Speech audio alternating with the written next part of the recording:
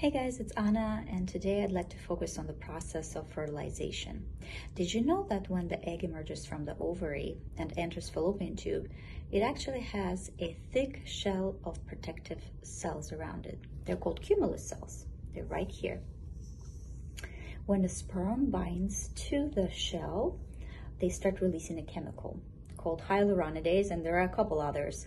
But these chemicals help them burrow through the shell all the way to the membrane of the egg.